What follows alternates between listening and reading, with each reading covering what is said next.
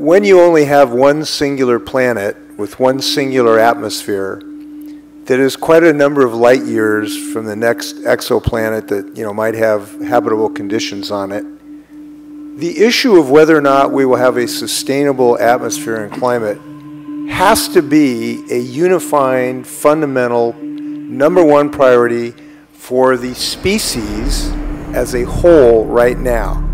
Because of all the other problems we have, no matter if we solved every problem from acne to, you name it, speeding, that would be totally useless without a sustainable system. And our system that now sustains basic life on the planet is in dire jeopardy.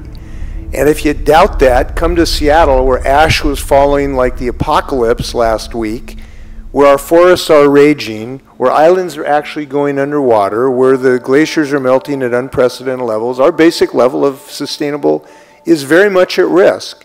And it's difficult for people in public life to talk in these apocalyptic terms, but it is the case. And I've been thinking about a new way of talking about climate disruption. I spent a lot of time in my life as governor declaring emergencies when the Wenatchee National Forest is burning down, declaring emergencies when a whole mudslide, a mountain collapses during the biggest rainstorms we've had. I'm tired of declaring temporary one-off emergencies. We've got to look at this as a planetary emergency. And there is no other way to think about it that is adequate to the task at hand.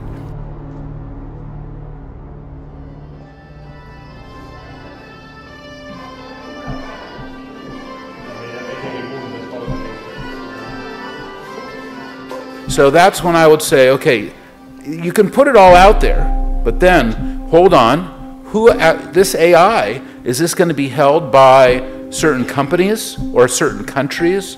We know there was a major nation-state leader who said last week that the country that controls AI will control the world. So that was the Russian leader, wasn't it? It's as easy as looking at it and swiping up. We've handed over, think about how much Google and Apple know about you. It's more than any government has known about you in the past. Unless they give it to the government. Exactly. I mean, sort of de facto, we've sort of handed over this authority to the platforms and we've placed this trust in them. And so I think for a majority of the population, that's just going to be the reality of everyday living.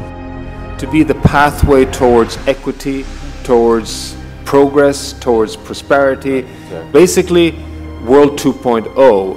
I'm a professor in environmental science. Right. I would even argue, let's stop talking about the environment. I mean, there's no such thing really as the environment. What we're talking about is human prosperity, human well-being, and human equity of us as a world to survive and prosper on this planet Earth. People like to sort of withdraw from connecting it to climate change, going, this is not because of climate change, or you can't attribute climate change to any single weather event, which is true, technically, strictly speaking. But we know that the severity and intensity and frequency of these climate events have been rising over the last few years. Dangerous wildfires exploding in California. It's closing in on homes. Wildfires lighting up the skies in Southern California.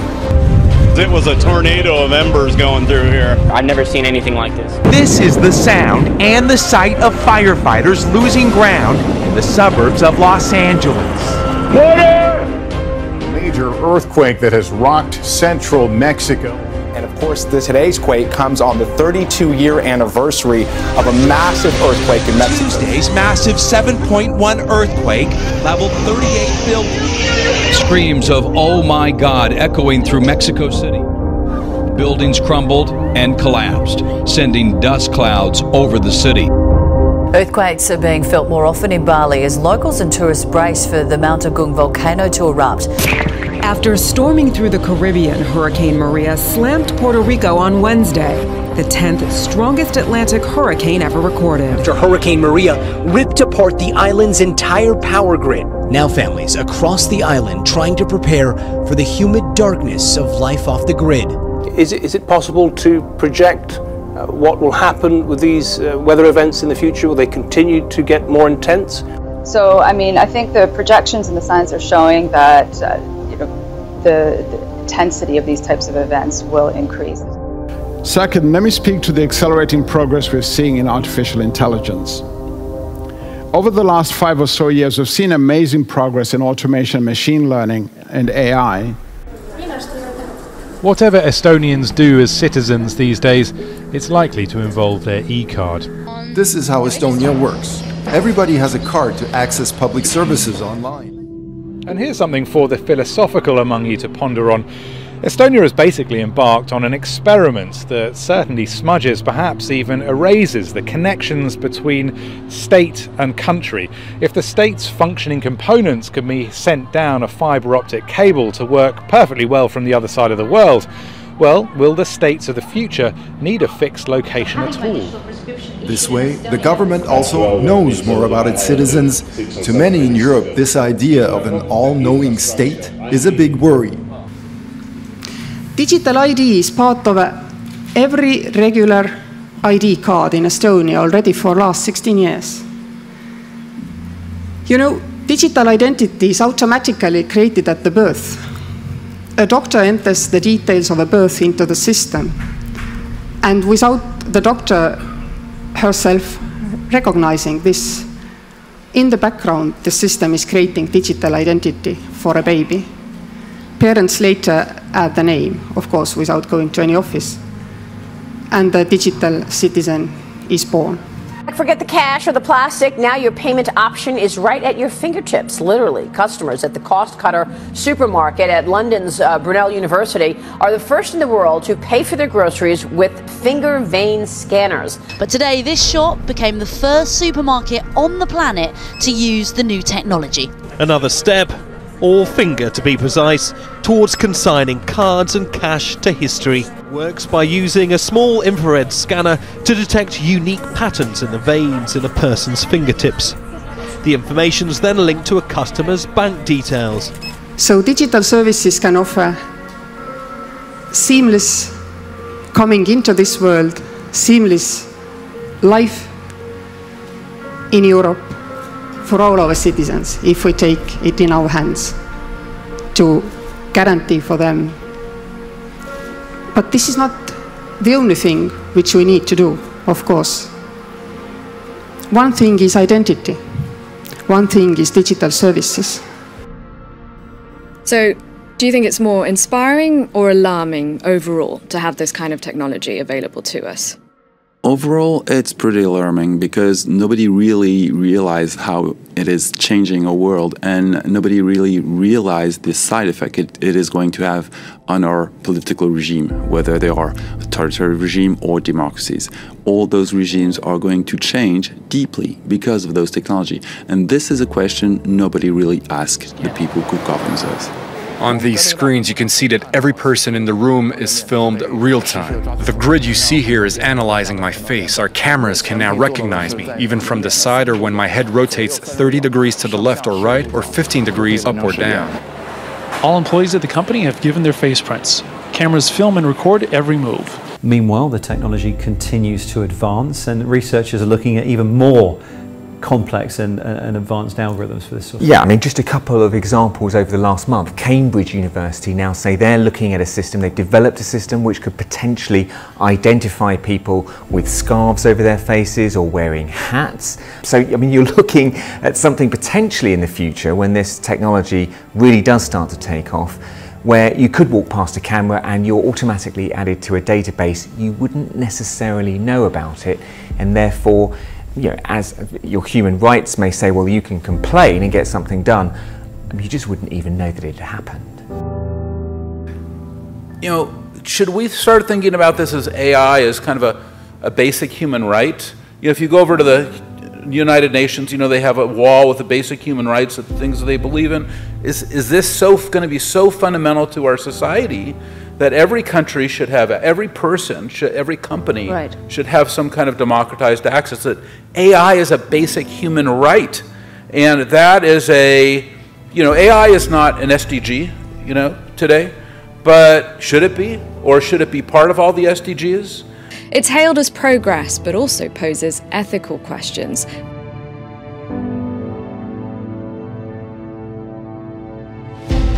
With the rapid development speed of artificial intelligence, and robotization, it is no longer a question of what machines can and cannot do. It is rather a question of what they should and should not do. Ethical issues related to the development of technology are clearly becoming greater relevance. They're coming out with a new model in 2018 that I guess is anatomically correct. Okay, but that's even creepier. Talking head, programmable personality. But see, that's even creepier. The closer they creep to being like a very sort of realistic human being, the more that actually freaks us out. And let me tell you something, M-Chan, and I know you understand this. When artificial intelligence really kicks in, and we're talking this taking off exponentially, you're going to see these things. They're not even robots. You'll be seeing stories about it. You'll be seeing features about it, not just, but robots that aren't even robots, that are so human, so human-like. You will see a very scary psychological, psychiatric transformation in some cases. This is like nothing we've ever seen before.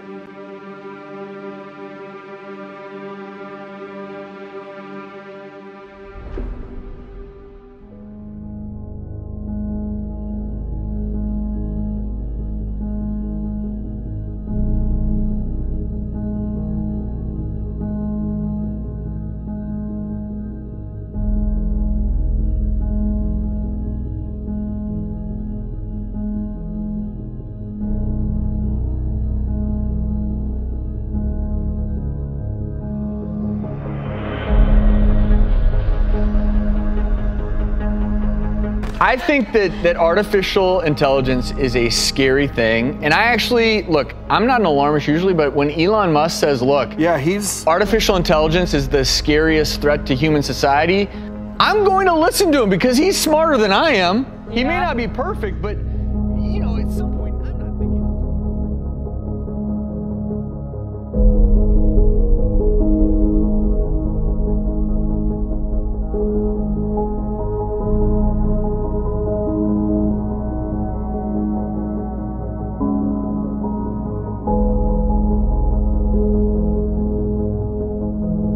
We've seen machines that can read lips, MRI images, and so forth, all better than humans. We've also seen demonstrations of driverless trucks, this one on a beer run. And we've also seen DeepMind's AlphaGo win the ancient game of Go, where possibilities exceed the number of atoms in the universe. And there are many more practical and day-to-day applications and use cases, and increasingly we're not even aware that they're there doing these magical, imaginative things.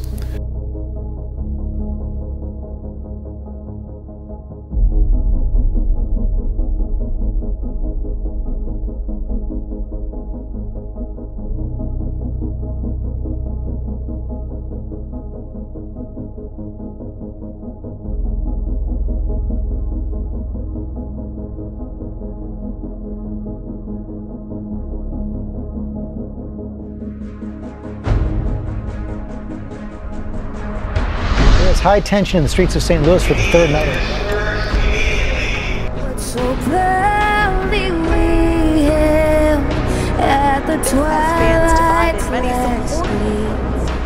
The battlefield in Syria is immensely complicated. There are Syrian government troops, government opponents, Islamic groups, and many militias, all of which are backed by different foreign powers. Syria now, where Bashar al-Assad's regime says Israeli warplanes have targeted a military. But also indicates that Israel may be taking a stand in a war that it's mostly stayed out of until now.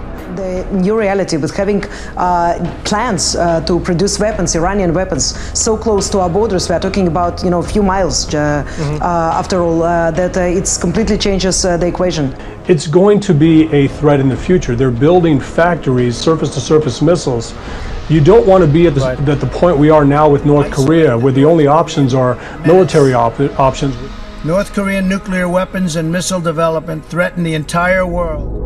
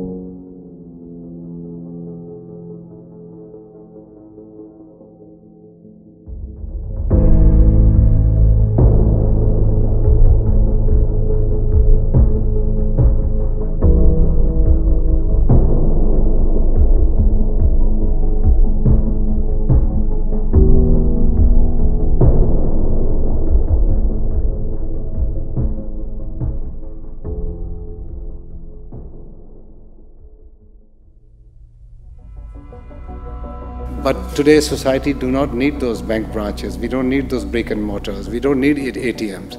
Every low-cost smartphone is an ATM now. My own company has 1.75 million outlets in India. You just have to extend your arm and you have a shop, a cigarette vendor or a grocery shop.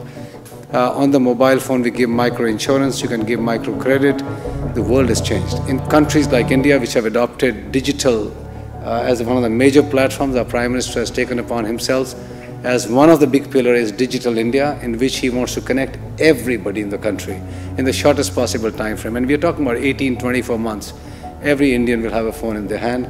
On top of that, what has been done is every Indian now has a national identity, which is linked to biometrics. It takes you less than 1 minute. You put your thumb in any place you go in India. Every store will have a $20 device. Put your thumb in 1 minute, you are verified. So technology is an imperative. We have no choice but to use technology. In China, Alibaba recently premiered their Smile to Pay system at a KFC store. But unlike our passports, PIN codes or passwords, our faces are on public display pretty much all of the time.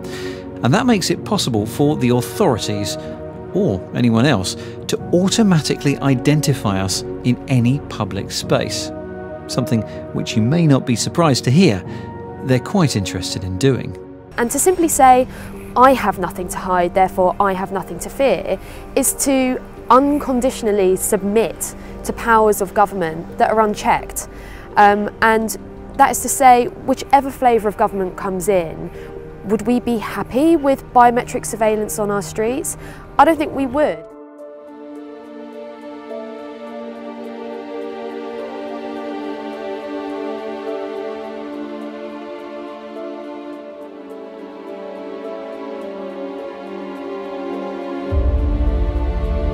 Is both the ruler and the fact that he has a political system by which he rules. The greatest orator, politically speaking, this world has ever seen. He's a deliverer. He's a consummate problem solver. He is winsome. He is charismatic. He is powerful in both word and deed. And no doubt he comes in and dissolves religious tension, as in some ways he's probably all things to all men, quoting Muhammad and Jesus and Krishna and every other influential religious person who's ever lived, and somehow bringing everybody together because he is, in the mantra of our age, spiritual without being religious. And he comes. What will he be like? That would usher in, if you didn't have the wars and you didn't have the religious tension and you had the free flow of goods and commerce, it would usher in a time of worldwide, global economic prosperity unlike the world has ever known. And the world would welcome that. Jesus is saying that day, the Bible is teaching that day is coming.